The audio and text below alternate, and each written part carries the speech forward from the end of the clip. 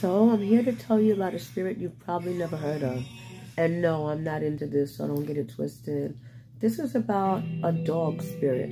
A dog spirit is an unclean spirit, even though you would think dogs are nice people and tend to be pretty much clean for the most part. What separates a dog spirit from a regular spirit is that they are regurgiphiles. For those who don't know what a regurgiphile is, it's someone that likes to eat vomit. So a person who's possessed with this spirit will have an uncontrollable urge to eat someone's throw up. Anywhere, anytime, off the street, it doesn't even matter. They go as deep as also to get you to their house, give you something to eat, and then put something in your food that's an emetic. For those who don't know what an emetic is, it's something to make you throw up. And then when you do, the minute you turn your back, they'll be enjoying it. They'll be devouring it, eating it. So, no, I'm not into it. I just thought I would share something today. That's my thought for today. And with that, I'm getting out this gym. I didn't even do any freaking exercise.